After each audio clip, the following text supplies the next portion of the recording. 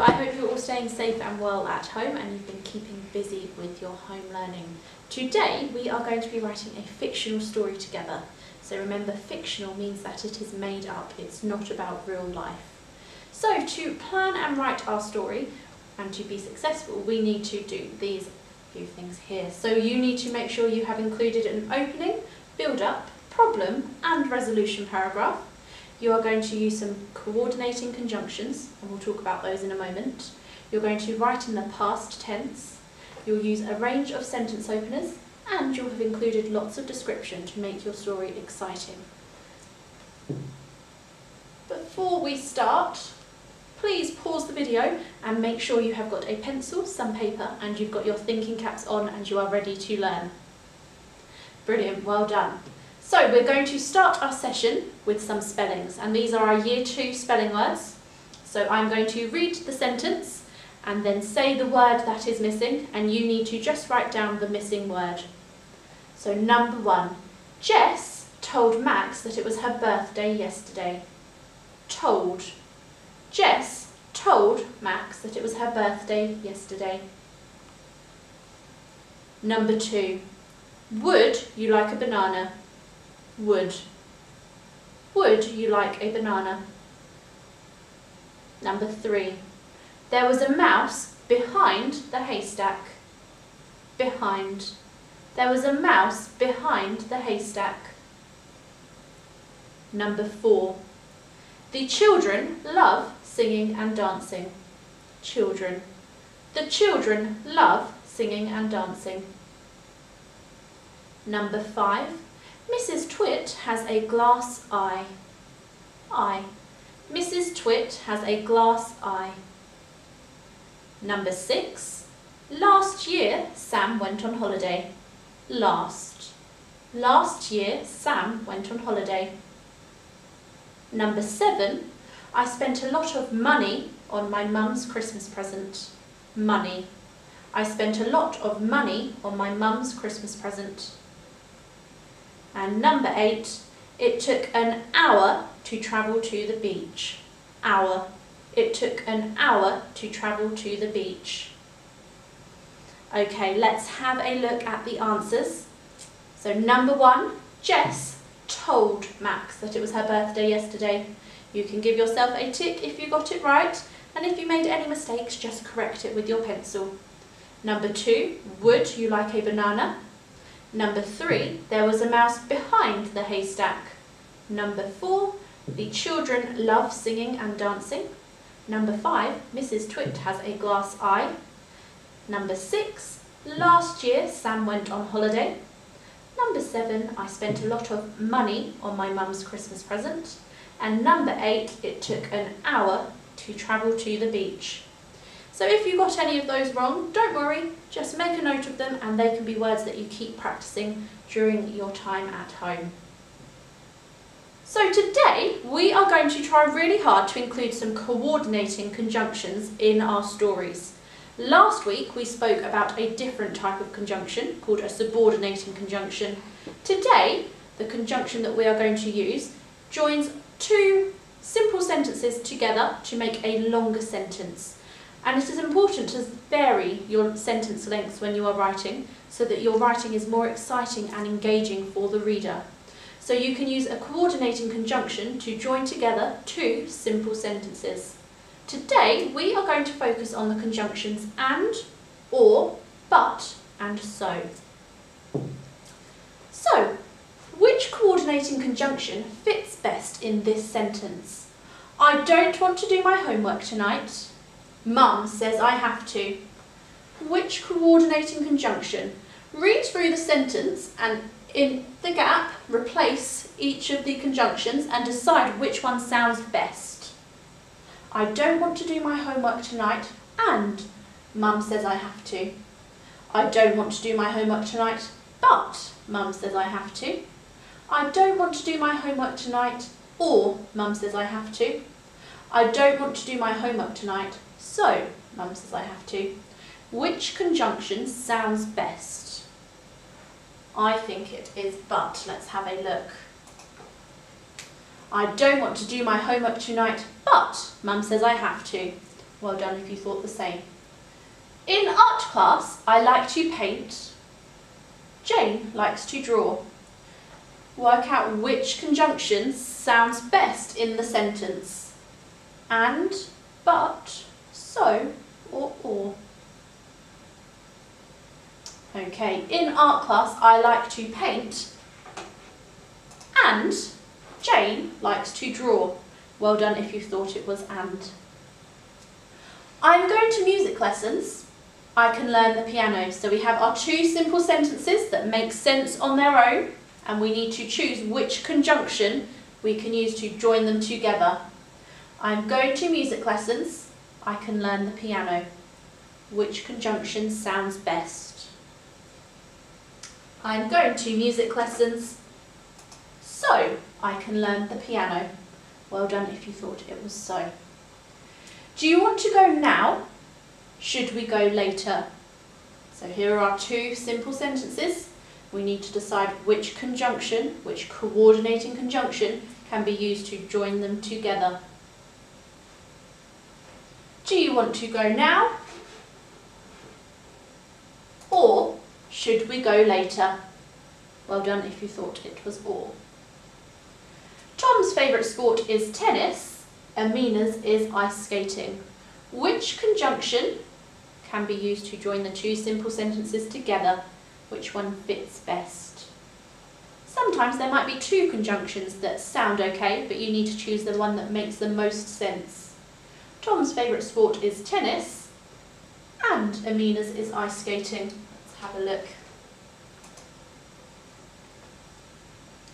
Okay, well done if you thought it was and. So we are also going to be making sure when we write our stories today that we are writing in the past tense, because we are writing about something that has happened already. It's in the past. To do this, we need to know what a verb is. So can you pause the video and tell someone that is at home with you what a verb is? Okay, well done. So a verb is a doing word. It is a word that describes an action. And when we are writing in the past tense, we will be using a verb that shows that the action has already been done. So the tense of a verb tells us the time when an action took place. And a past tense verb usually ends in ed. So it ends in the suffix ed. Let's have a look. So here I have got my root word jump. And in the present tense, that could be Jack is jumping. But yesterday, Jack, what did he do? He wasn't jumping. Yesterday, Jack jumped. We have added the ed suffix onto the end of the root word. Here is our second example. Bark is our root word. And in the present tense, the dog is barking. But in the past tense, so it's something that's already happened, last night the dog, fill the gap. Last night the dog barked. So we just need to add the ed onto the end of our root word. So today we are going to be writing a story about a meerkat family. I have got a video clip that I would like you to watch, and whilst you are watching that clip, you are going to write some notes in your planning table, and I sent a copy of this to your parents last week so they can have a look on their email and you can draw it out. And you're going to try and think about these questions at each point of the story and write some notes down to help you plan your story. So in your opening paragraph, where did the meerkat family live? And what were their names? You can think about how you can describe them, use some really brilliant adjectives, include some expanded noun phrases, maybe some similes. In the build-up paragraph, you're going to then think about these questions. Why is the pomegranate so special? How do the meerkats look after it?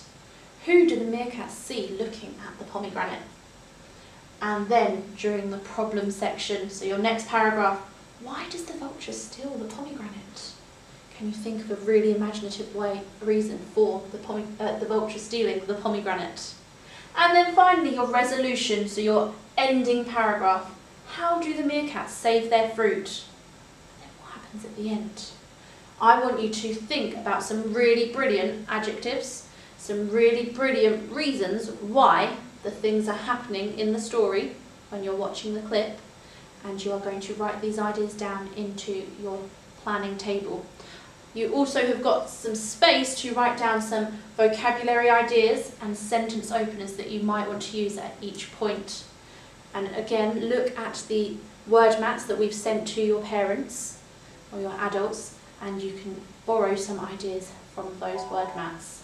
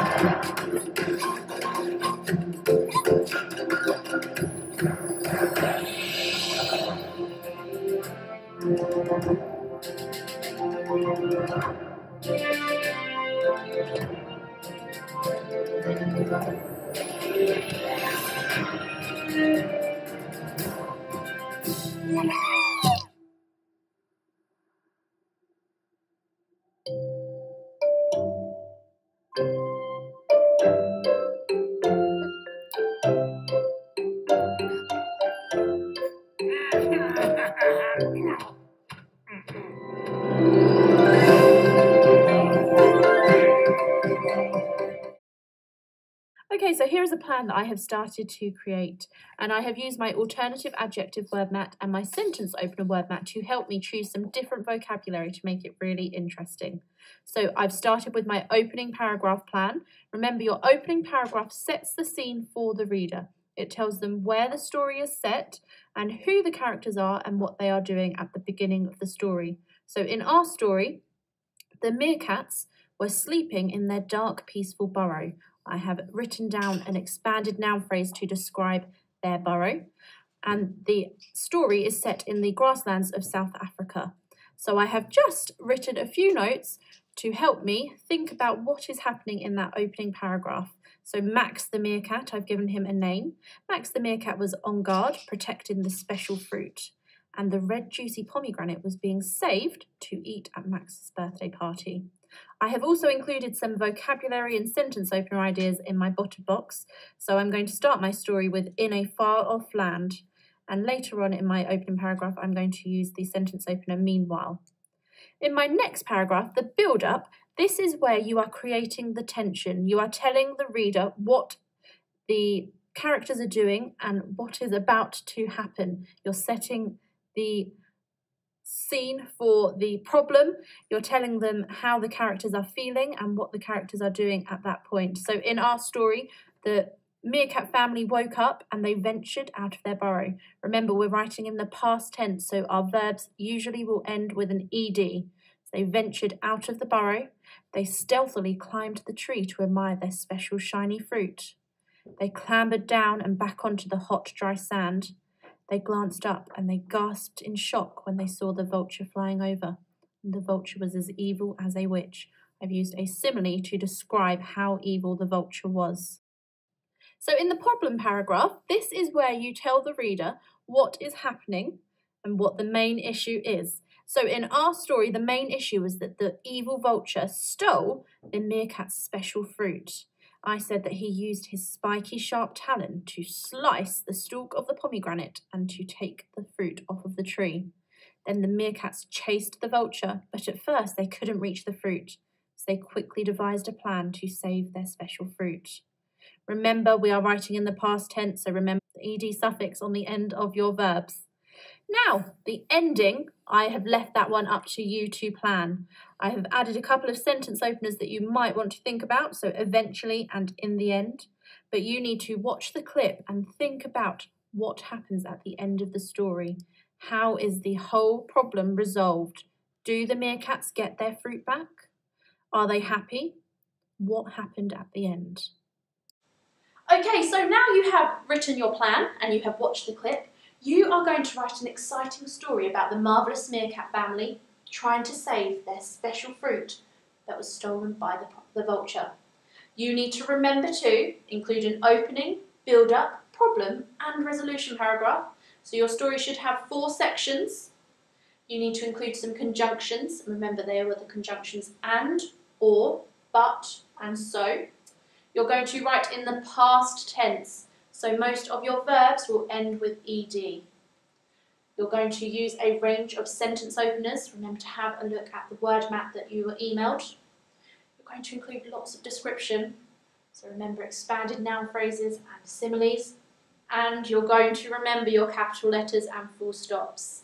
Please then send your stories on to either myself or Miss Smith, and we're really looking forward to reading about your meerkats and what happened to them.